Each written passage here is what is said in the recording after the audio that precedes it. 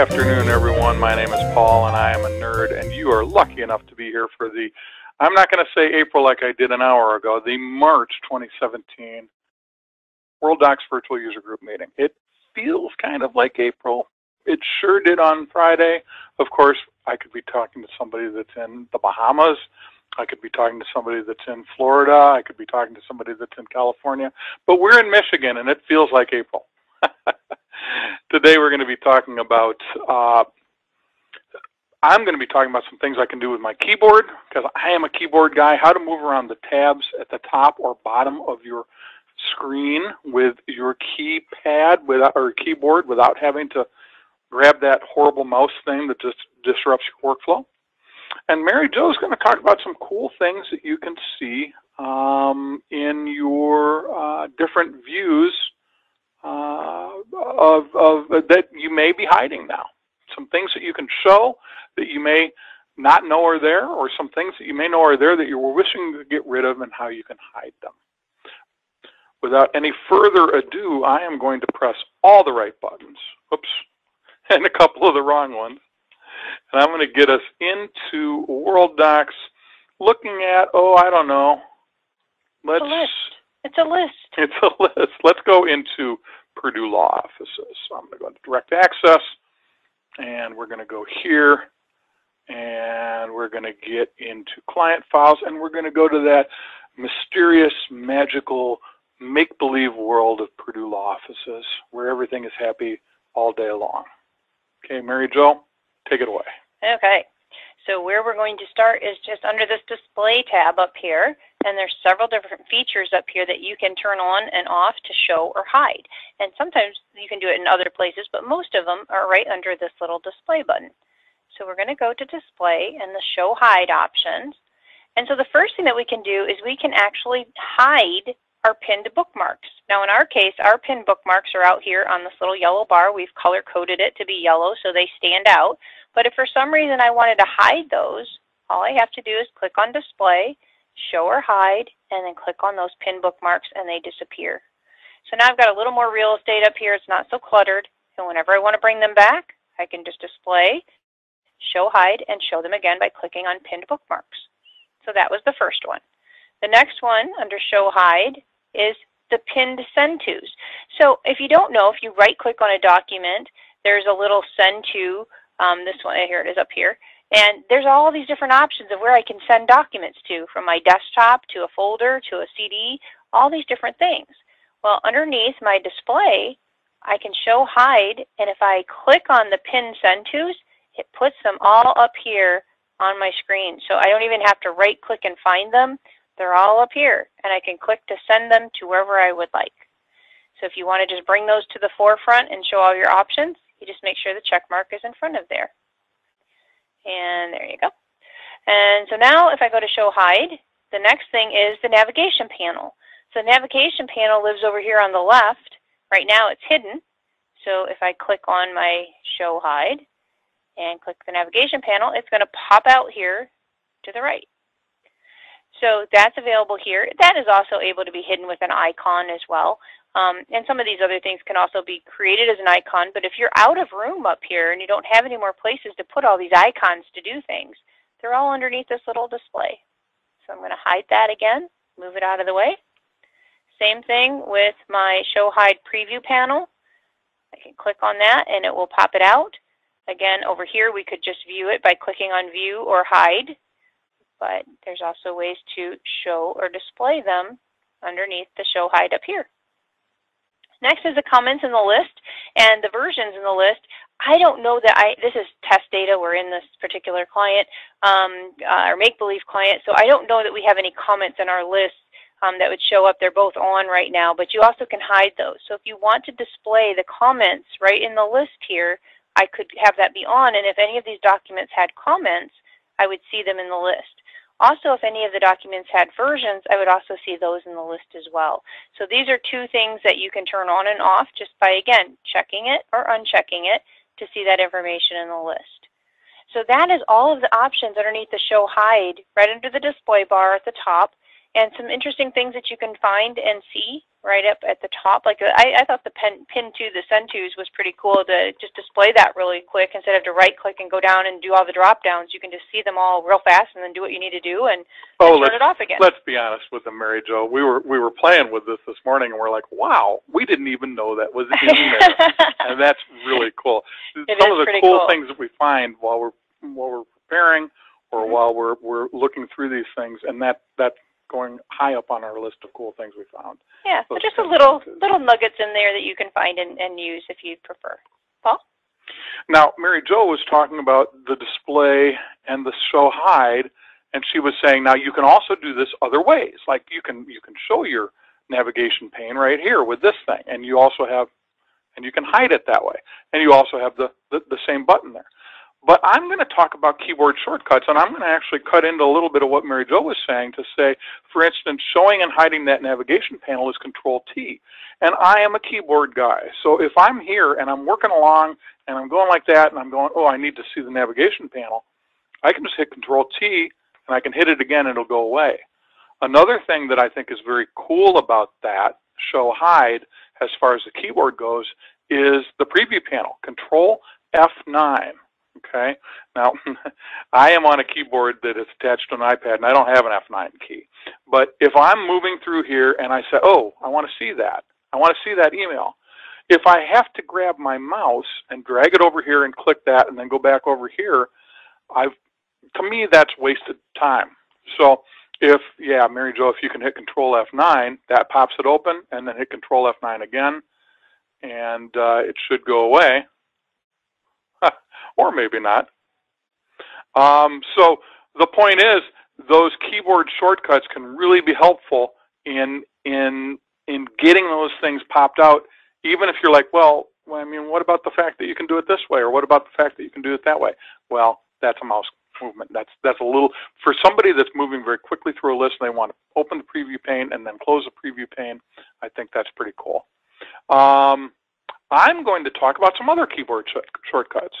If we go into display, we also see this work list tabs and bottom tabs. Now, bottom tabs is these things that appear down here: filters, profile, project, and relations. I've got one of them turned off. I've got which one? Oh, full list. No, I don't have them turned off. So full list just means show the full list instead of showing something like filters. So there's full list right there.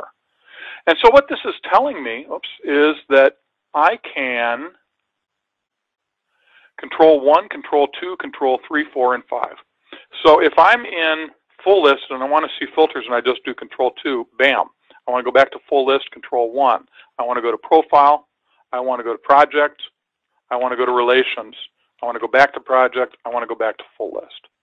Now tell me that's not easier than coming down here and then going back up here and then coming back down here and doing that and then going back up there. To me, it's much easier to go filters, full list, filters, full list. And of course, you can't see me, but I am right now hitting Control 2 and Control 1. Okay. Now the other thing is how to move around these tabs. Now, I'm going to show you something that maybe you don't know, but it's not the subject that we're really covering. You can open up multiple tabs. I currently have Purdue Law Offices open, and we always have email and search open. But if you click on search, I really wish they called this new tab, because now I can go in and open up, let's say, my favorite chosen favorites. These are the things that I've put that little heart on. Or I'm going to go into another tab and I'm going to open up my favorite emails. And did you know you can do just your favorite emails? You don't even have to check this and say show filtered. You just click this just these. So now I'm going to go into new tab and say I also want my favorite Outlook or PowerPoint. Let's do that. And finally, I'm going to say in a new tab that I want my favorite Word documents. Let's do that. So now if you go to display and go to work list tabs, you'll see that you can use Control Shift and then 1, 2, 3, 4, 5 all the way up to 10. So this is 1. It's email. If I do Control Shift 1, I'm on my email tab. Control Shift 2 is Purdue Law. Control Shift 3 is my favorites that are chosen, or what we call added. Control-Shift-4 is my email. Control-Shift-5 is PowerPoint. Control-Shift-6 is Word. And Control-Shift-7 is new tab where I can then go to favorite files and open something else like all my favorites. How do I get back to Word? Control-Shift-6. How do I get back to all? Control-Shift-7. How do I get back to Purdue Law? It's 2 from the left. Control-Shift-2. I don't know about you guys. I'm old. I'm 55 years old. So I know there's a lot of people out there that are, oh, I don't know, in their 20s or 30s, and they're like, what the hell? Who would ever do that? I would, because I come from a time when there were no mice or mouses or however you say that. And so I'm very acclimated to moving around screens with keyboard presses as opposed to mouse clicks. And I think that's a very efficient way to move around. So as we go from screen to screen, you can see I'm doing it there. A couple other things you can do under the work list tabs. You can close the current tab with a Control-W. So Control-W would close this one, but leave the rest of them open. I want to close Word, Control-W. I want to close all favorites, Control-W. Another thing I can do, open left of current, open right of current. In other words, Control Page Up and Control Page Down will take me, and I don't have a page up on my iPad keypad, so Mary Jo is going to help me. Control Page Up and Control Page Down takes me to the left and to the right. Control Page Up takes me to left one. Control Page Down takes me to the right one. And finally, close all tabs but the one you're on is Control-Shift-F12. So if I'm in Purdue Law and I'm like, okay, I want everything else closed, I just want Purdue Law open, Control-Shift-F12, and everything else closes down. Here it goes. Bam. It leaves search and it leaves email. Those two tabs are always open. Search you can think of as new tab. Email is always there because it drives the email integration that Worldox is kind of famous for. And that's that. And with that, I will tell you that next month we're going to talk about the copy, move, attach limits that some of you may come across and how to solve them, or at least what your capabilities are, or our capabilities, or your administrator's capabilities are as far as solving them. You've seen it. You've gone to move 10 items into an email. It says, sorry, can't do that. Too many. You've exceeded your limits. Well, there are ways to get around that. We'll talk about that. Mary Jo will take that topic. And I'm going to talk about that document stamp that can appear in the lower left-hand corner of your document, kind of shaded, maybe small, and the different information that you can show there and how you can control that. So that's that. Of course, we want to let you know that if you go to attorneycomputersystems.com, with a little bit of emphasis on that last S in the word systems, attorneycomputersystems.com, that you can always hover on this video link or click on it and get a list of all the different video topics that we offer. There are 4 live events. You're familiar with at least one of the virtual user group meetings because you're in it right now. We also have one on Practice Master and one on tabs, and of course the one you're in now, which is Worldox. We also have another live event called the Coffee Pot webinar, where I take an ancillary product, something extra that's an add-on to Practice Master or tabs or Worldox, and actually invite somebody from the company that makes that product to join me and show how it works, and I talk about how it integrates.